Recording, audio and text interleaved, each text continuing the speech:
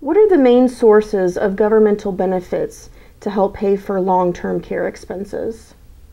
Well, the principal sources are generally either Medicaid or VA benefits. Medicaid is a government benefit. It's a federal program, but it's administered by the states. Varies considerably from state to state.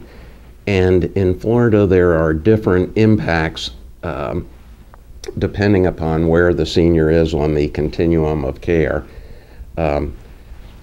Most of the time when we say Medicaid, we're talking about nursing home Medicaid. And basically, the way that works is once the senior is qualified for Medicaid, and there are level of care requirements, income requirements, and asset requirements, once the senior is qualified for skilled nursing home Medicaid, then the general paradigm is that their income goes to the nursing home and the government then pays the rest of the bill.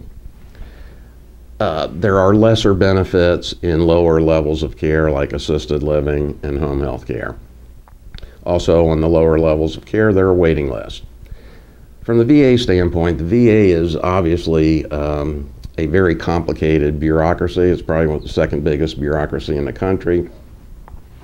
And there are a bunch of different types of VA benefits.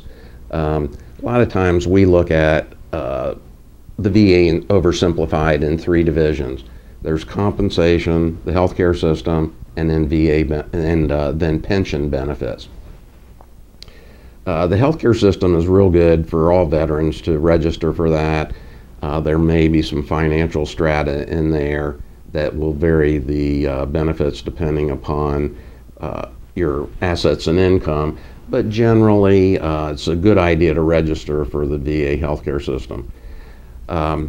Actually, one thing to keep in mind about all three of these is, in addition to resources available from the VA, every county in Florida has a VSO, which is a Veteran Services Officer, and they're county employees that help the veteran deal with veteran benefits.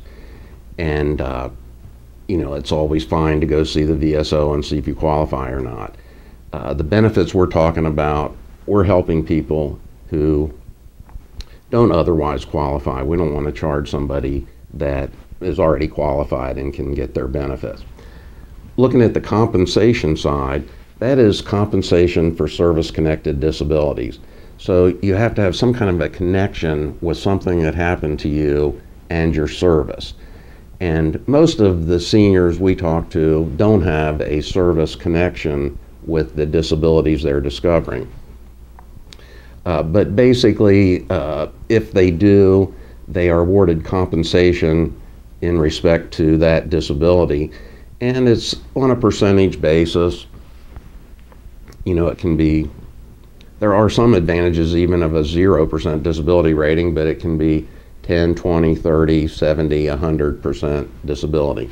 We don't, at this time, do a whole lot of work in the compensation area, but we have a number of referrals that we can give for that.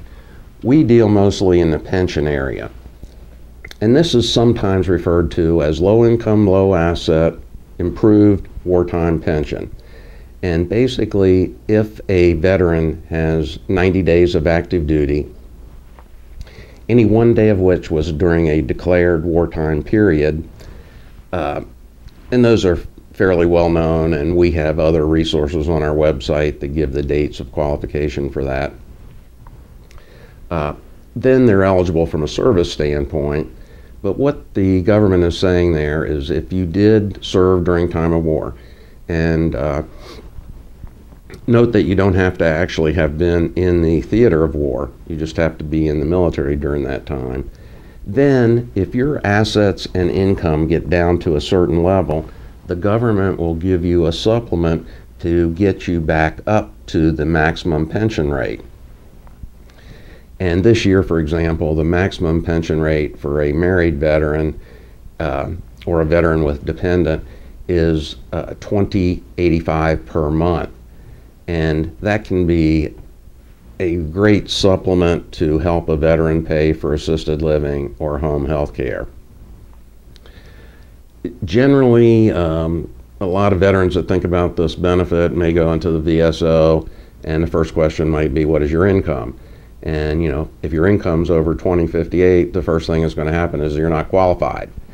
But one of the keys is if your income reduced by unreimbursed medical expenses is below the maximum pension rate, then the government can pay a benefit to get you up to the maximum pension rate.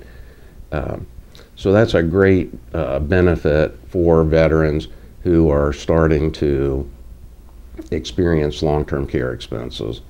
And those are the two principal sources.